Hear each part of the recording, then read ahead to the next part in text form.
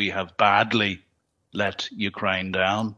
We have not given them the weapons that they need fast enough, and this is why the counteroffensive last year stalled.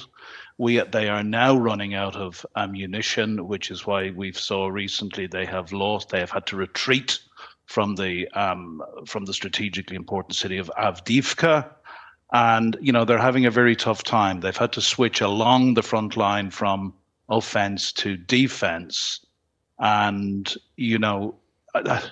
we need to wake up. We should have put our industries on a war footing 2 years ago. There are signs we are starting to do this now, but this is not just Ukraine's war. It's a war being waged against all of us in the West and NATO.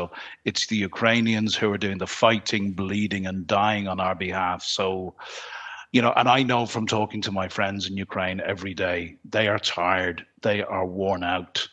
And then I hear of Ukraine fatigue in the West. We have no right to be tired, because the Ukrainians, although they're tired, cannot give up.